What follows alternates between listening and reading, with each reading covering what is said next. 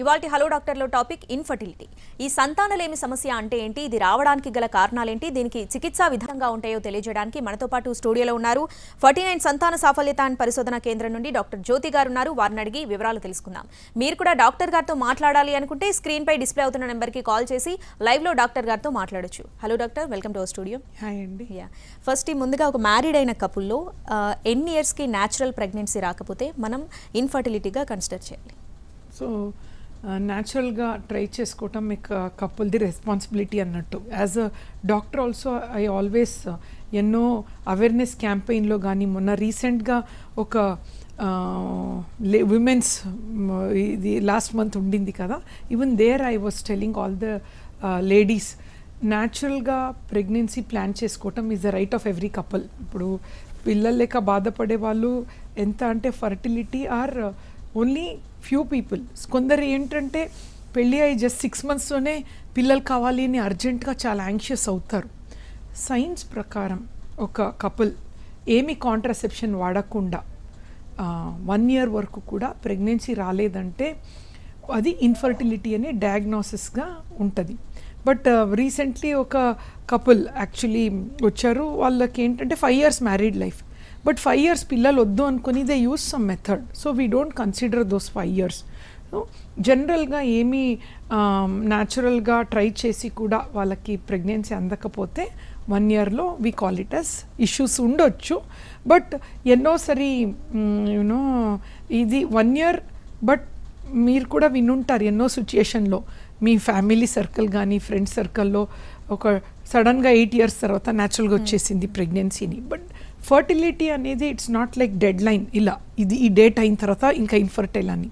It's an on growing process అనమాట. Conditions చూసి but first find out చేయడానికి ఎందుకు కావట్లేదంటే ఆల్ గైడ్ లైన్సెస్ 1 year అండి. ఓకే, ఈ లేట్గా మ్యారేజ్ చేసుకునే వాళ్ళకి మీరు ఇచ్చే టిప్స్ ఏంటి న్యాచురల్ ప్రెగ్నెన్సీ కోసం? లేట్గా మ్యారేజ్, సో రీసెంట్గా మా ఫ్యామిలీలో కూడా ఈ డిబేట్ ఉండింది. What we are seeing now is especially women, మేల్స్ది పెద్ద డిఫరెన్స్ లేదు. ప్రకారం గ్రాఫ్ చూస్తుంటే ఒక 20 years బిఫోర్ ఎగ్జాంపుల్ మన పేరెంట్స్ టైంలోనే చూసుకోండి, యూజువలీ లేడీస్కి 18, 20, 21లో పెళ్ళి అయిపోయేది. అఫ్కోర్స్ ఇప్పుడు 21 is the age, right age అనమాట. 23, 24లో they use to have 1 or 2 kids. వాళ్ళకి ఆల్మోస్ట్ 25లో ఫ్యామిలీ ప్లానింగ్ ఆపరేషన్ కూడా చేసేసుకునే వాళ్ళు.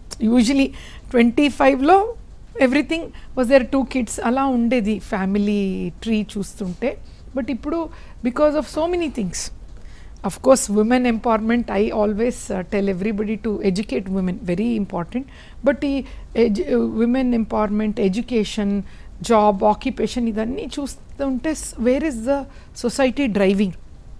సో అనుకోకుండా ఇన్వేరియబుల్లీ చాలామంది 30 తర్వాతనే పెళ్లి చేసుకుంటున్నారు. కొందరు it has shifted the age of marriage from 23 it has shifted to almost 30, 35 తర్వాత పిల్లలు కావాలనుకుంటున్నారు.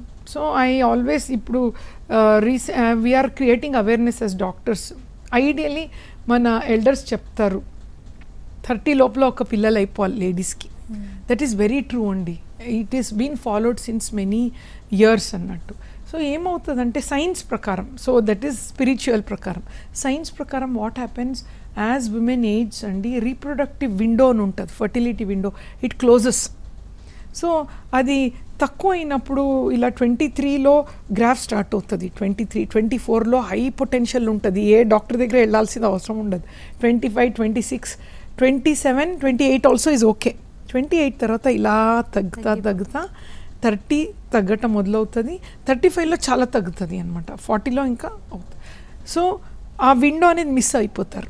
ముందు చూస్తుంటే ఈ ప్రాబ్లమ్సే లేకుండే అని చాలామంది చెప్తారు మాట్లాడుతున్నప్పుడు, ముందే ఎవరికి ఈ ప్రాబ్లం లేకుండే కదా, ఇప్పుడు ఎందుకు ఎక్కువ అంటే because one major shift is in this age of marriage of women shift అయింది.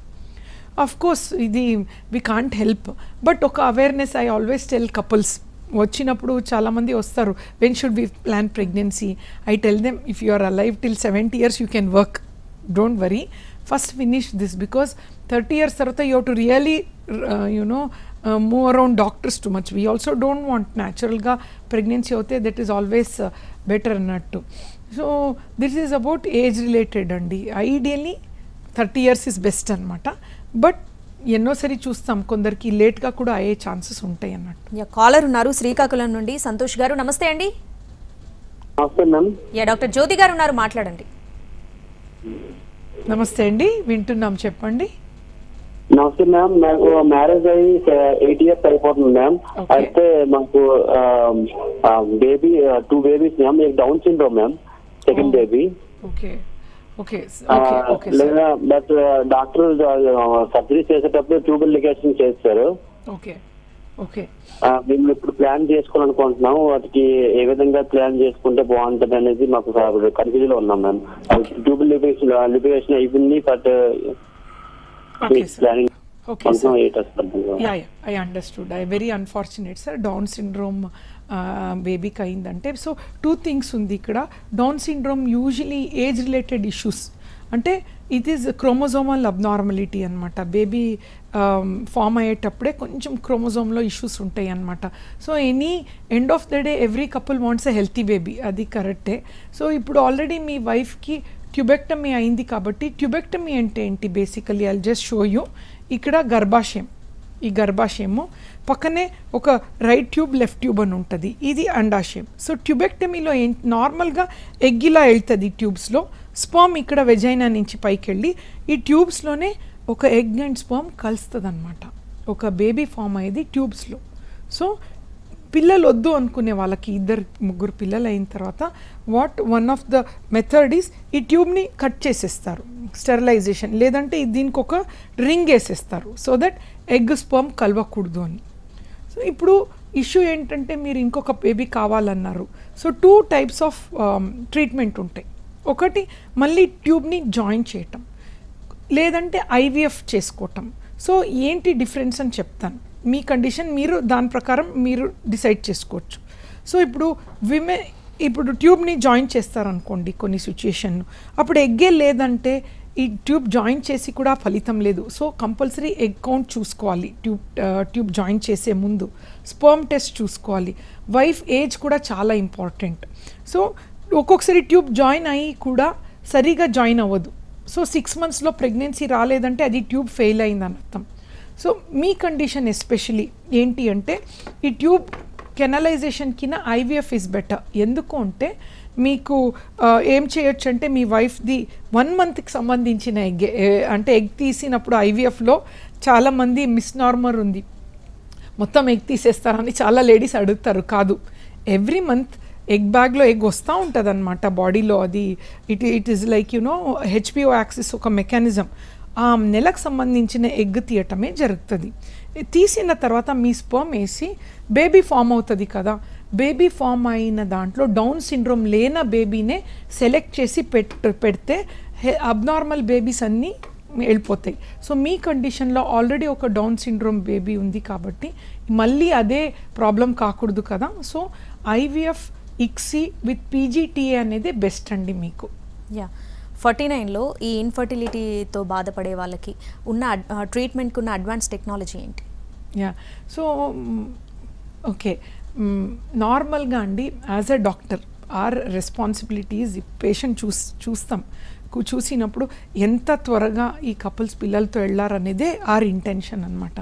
సో ఫర్టిలిటీలో ఎస్పెషలీ చెప్పేటప్పుడు అండి, ఇది మనము వాళ్ళకి ఒక లైఫ్ రావాలి. It is I always tell, ఒక లైఫ్ రావటం లైఫ్ పోవటం totally is not in any doctors control. So చాలామంది మేడం మీరు చేస్తే అవుతుంది అని అంటారు, but I always tell them truth is very important. Truth may be bitter, but we should understand. ఏ ప్రాసెస్కైనా దానిది లిమిటేషన్ ఉంటుంది. అఫ్కోర్స్ ఐవీఎఫ్ మీరు గమనిస్తే 30 years బ్యాక్ ఐవీఎఫ్ 20% ఉండేది సక్సెస్ రేట్ ఐవీఎఫ్లో. బట్ ఎంతో రీసెర్చ్ అయ్యి ఇప్పుడు ఐవీఎఫ్ సక్సెస్ రేట్ 65% అనమాట. సక్సెస్ ఛాన్స్ ఉంది. అండ్ 20 years వెయిట్ చేసిన కపుల్స్ కూడా ఇప్పుడు ప్రెగ్నెన్సీస్ వస్తున్నాయి. We have many patients. Technology చాలా అయింది. And any doctor end of the day she wants there patients to become అంటే హ్యాపీ అనమాట. వచ్చింది ఒక రీజన్, ఆ రీజన్తో వెళ్ళాలి అన్నట్టే వాళ్ళ dream true అవ్వాలనేదే intention. But ఫర్టిలిటీలో lab place a very important role అండి. ఒక ల్యాబ్ అంటే I call it like a temple అనమాట. ఇట్ ఈస్ జస్ట్ ఒక బేబీ తన గర్భాశయంలో ముందే ఆ ల్యాబ్లో స్టోర్ అయి ఉంటుంది. So it's a miraculous place. Life has already begin there. ఒక లైఫ్ రావటం అంటే so we keep the baby unborn baby.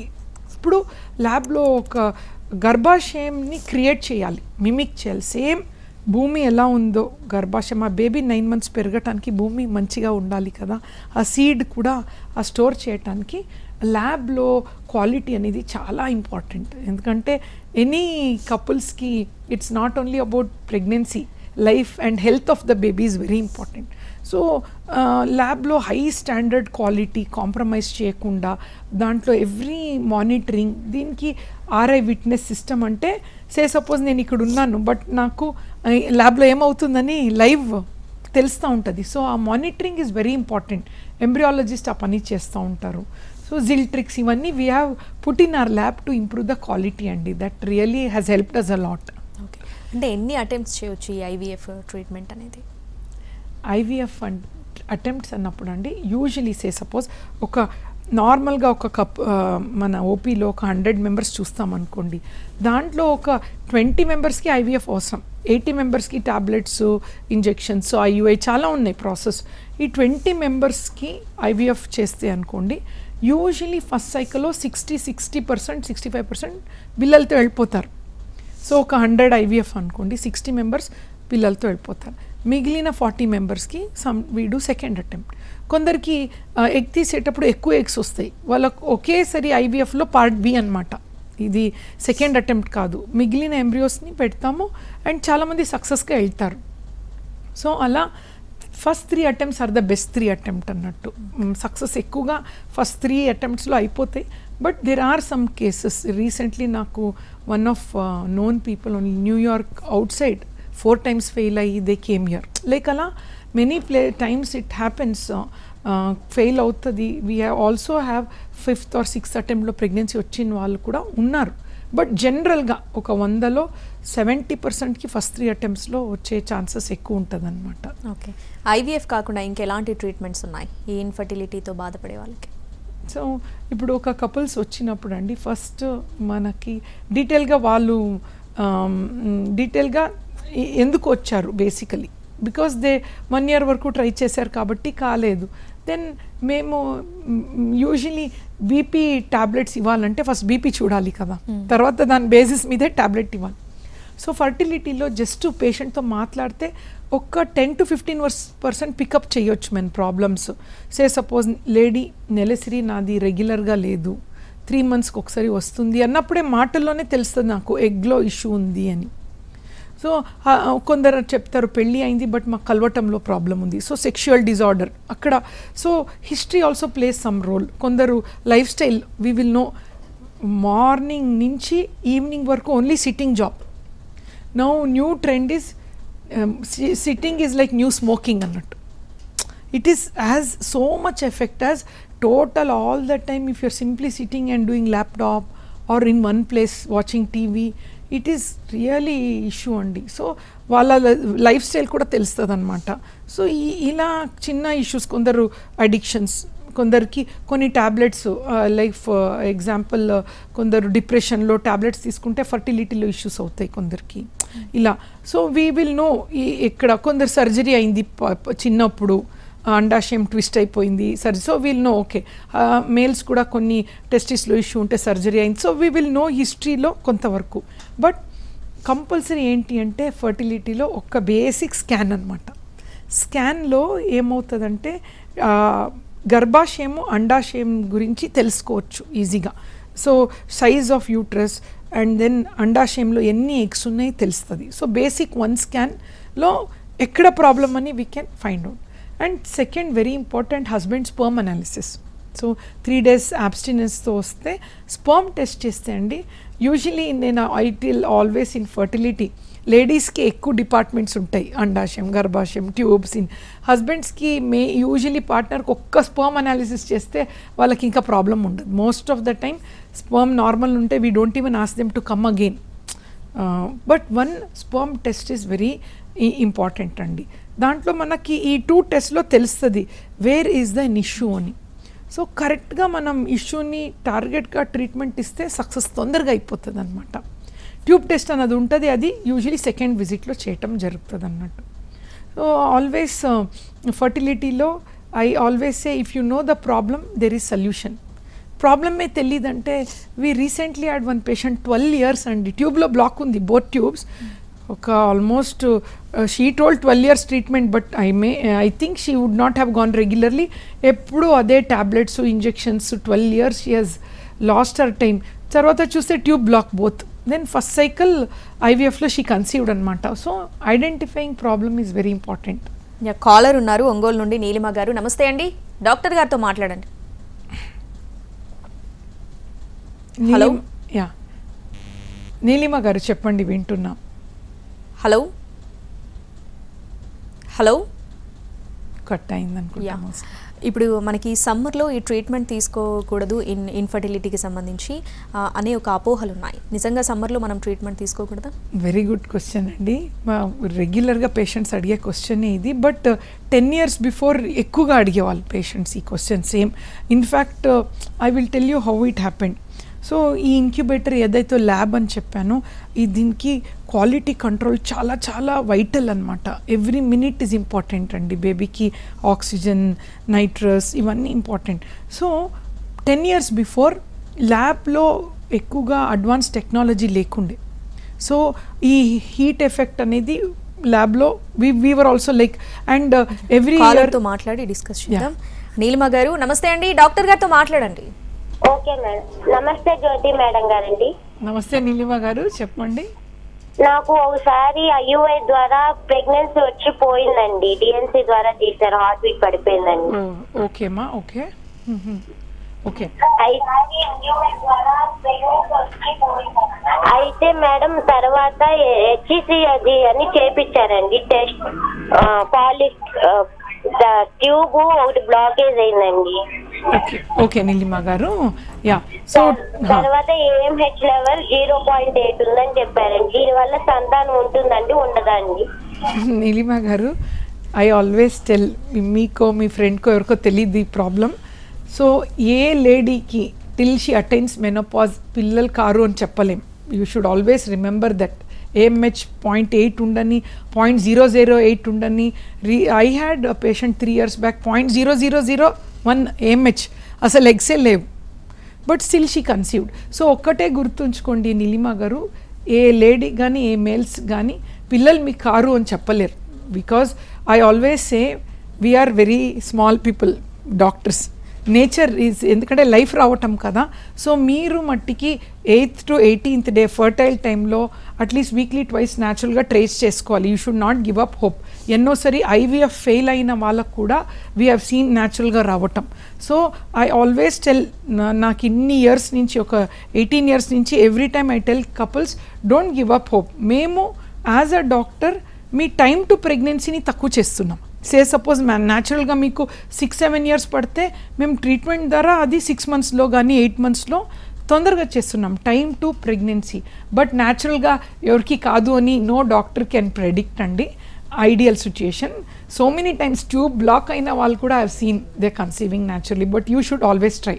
So first అది. సెకండ్ క్వశ్చన్ మీదేంటి, ట్యూబ్ ఐయుఐలో ప్రెగ్నెన్సీ వచ్చిందంటే వెరీ గుడ్ అండి. ప్రెగ్నెన్సీ అయితే వచ్చింది కదా, so me mostly fertility is good. మీరు కంపల్సరీ ట్రై చేసుకోవాలి న్యాచురల్గా కూడా.